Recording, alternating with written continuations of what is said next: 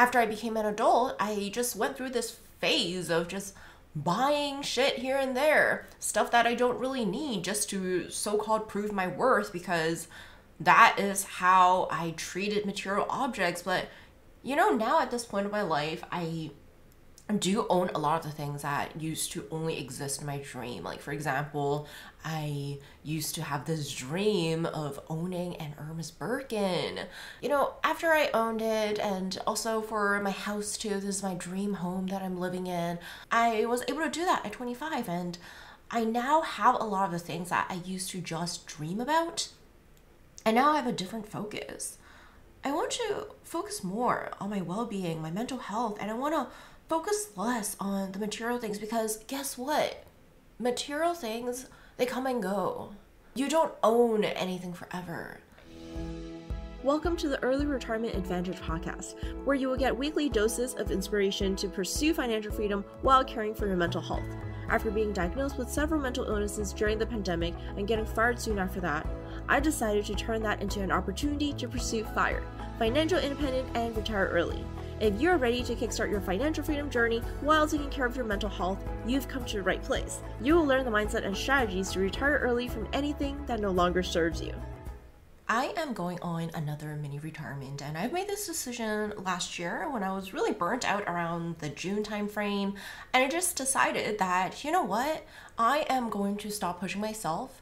I retired early from corporate at 25 years old, and the reason why I did that is because I did not want to go through another round of interviewing and recruiting, or I guess on the other side of recruiting, and pretending that I have so much faith in the system and that I really want to move for the corporate ladder and that I see my future in, the C-suite corporate roles, which I don't. So I just wanted to stop lying to myself. I wanted to stop lying to people, and I just prioritize my own well-being, my own mental health. And so I'm using that same way of thinking. I'm using that same perspective on my business. There's no reason that I retired from corporate because of my mental health, but then I still create another fancy cage for myself and still ruin my mental health after I retired from corporate. And it doesn't really matter what I choose to do after I hit my FI number and after I retired from corporate. I just want to really be true to myself and really care about my mental health. And honestly, I feel like I haven't been doing that. It's really sad, but I've always been the type of person who prioritizes goals. I've always been very goal-oriented, very material-driven, and maybe that stems from my upbringing, because I've always been told that money is really hard to make and it's very scarce and you can't just buy whatever you want. And so after I became an adult, I just went through this phase of just buying shit here and there, stuff that I don't really need just to so-called prove my worth, because that is how I treated material objects. But now at this point of my life, I do own a lot of the things that used to only exist in my dream. Like, for example, I used to have this dream of owning an Hermes Birkin, the legendary handbag, the best handbag ever, one of the most expensive handbags in the world. And after I owned it, and also for my house too, this is my dream home that I'm living in, I really thought I was gonna just rent until I'm like 40, until I'm like middle-aged. But I was able to do that at 25, and I now have a lot of the things that I used to just dream about, and now I have a different focus. I want to focus more on my well-being, my mental health, and I want to focus less on the material things, because guess what? Material things, they come and go. You don't own anything forever. And if you only focus on the future, if you only focus on your goals, you forget to appreciate the now. You forget to live in the now. And I feel like I'm slipping into those patterns again, those old patterns of me just focusing so much on the future and focusing so much on certain goals and neglecting my own mental health. And it is time for me to, again, take a mini retirement. And I have not decided what it's going to look like exactly, but I must say that I do feel somewhat burnt out again. And a part of me is like almost ashamed of admitting that I'm burnt out because I'm literally living my dream life, the dream life that I dreamt of a couple years ago. This is the exact life that I wrote on my journal, and I'm just going to paraphrase what I wrote. It's along the lines of I am living in a quiet neighborhood. I have all the freedom to create whenever I want. My two cats are at peace with each other. They don't fight all that much, and they are even sometimes friendly. And just, I guess, for a point of reference, when I wrote this, my two cats did not have a good relationship with each other. Like, they fight so much. They hiss at each other every single hour. It was just like not a good look, but now they really are friends. And I also wrote that I also have a loving partner and we have a really good relationship. We have a healthy relationship and he is my dream man. And so, like, as you can kind of tell, a lot of these things have actually come true. But maybe that's why I am slightly ashamed that I'm still not happy.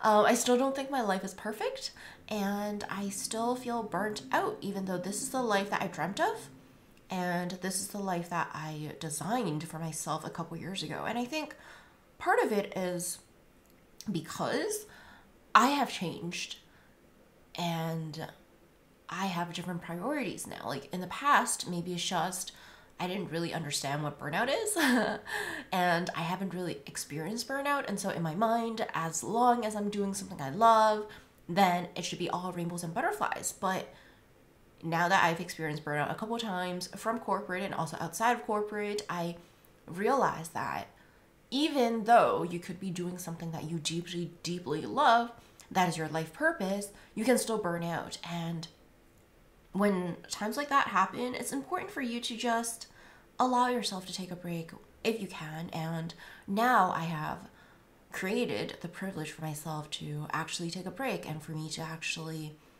go on another mini retirement without thinking about outputting all the time. And I'm still constantly learning. It's not that I stop reading, I stop listening to podcasts, or I stop taking courses. Like even during my mini retirements, I still read a lot, but I just focus less on the output. I think in the past, I've been so focused on posting videos consistently and creating YouTube videos every single weekend. It's exhausting. It honestly is. And I'm not the type of person who loves being in a box.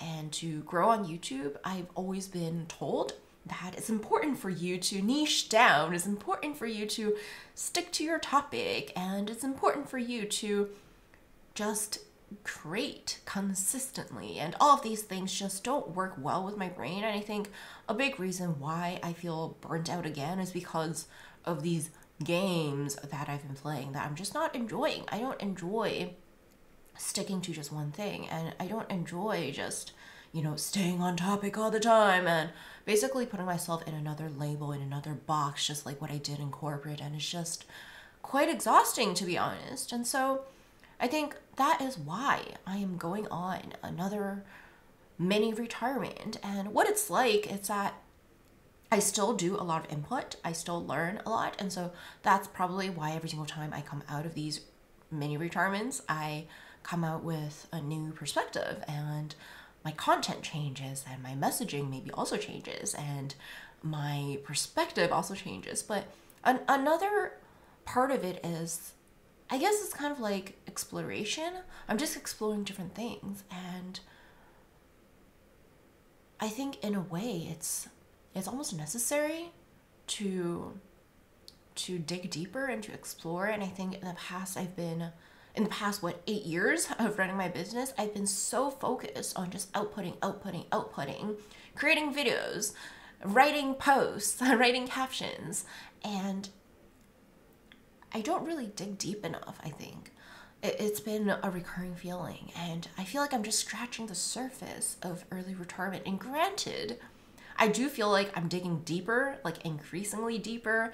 I am talking about money, not just on the monetary sense, not just surface level stuff, but I'm also talking about mental health. I'm also talking about cultural background and upbringing and generational trauma. And sure, these are slightly deeper, but I really do feel like I can go so much deeper. And I can't do that by just outputting all the time. I have to also do a lot of inner work. I also have to do a lot of exploring, a lot of digging on my own. And I need a lot of quiet time. I need a lot of solo time. And I need this early retirement. And it's fucking scary. I think this is the first time that I ever announced that I'm going on a mini retirement, and I don't exactly know what it looks like. Sometimes I might be really inspired and I'm just gonna post anyway, and you might be like, wait, hold up, I thought she said she's going on an early retirement, why is she posting? And I think that's just me. Like, I just want to go with the flow more. I don't want to restrict myself anymore. I don't want to push myself to post content if I don't feel like it, and it's just gonna be what it is, and I am going to stop judging myself because of it. And I just hope that by me being public, being honest, being open about my mini retirement, maybe you can also find some courage in that and give yourself permission to rest, give yourself permission to heal, to explore, to dig deeper, to live in the now more. So thank you so much, and I will see you on the other side of my mini retirement, or not. So while I'm going on this mini retirement, I also want to give you guys the opportunity to still learn about early retirement while I am technically gone. So I have prepared this anti-webinar rant. Yes, this is after my, spiritual awakening, my multiple soul deaths, and I decided to pull back the curtains and show you exactly what it's like to retire early, how to actually retire early without all the sales pitch fluff. So if that sounds like your cup of tea, then you can go to cherrytongue.co/webinar and get access to my anti-webinar rant. And just as an FYI, heads up, it is not gonna be like any of the webinars that you watch, because I'm actually reacting to my own webinar and putting out some BS lies that I've told just because I thought that's best practice and best business, whatever technique. So I am not only going to teach you exactly how to retire early and what steps I took to retire early at 25 years old, I am also going to be pulling back the curtains and showing you exactly what are these scammy webinar tactics that I've been taught that probably you have seen around the industry. So if that sounds like something that you're interested in, I will see you in my anti-webinar. Share this episode with anyone you think can benefit from it. Thank you so much for tuning in, and don't forget to subscribe. If you absolutely loved what you heard today, be sure to share it with me by leaving a review or taking a screenshot of this episode, tagging me at cherrytongue.co and sharing it on Instagram, where I'm most active. I can't wait to connect with you. In the meantime, go out there and seek your freedom.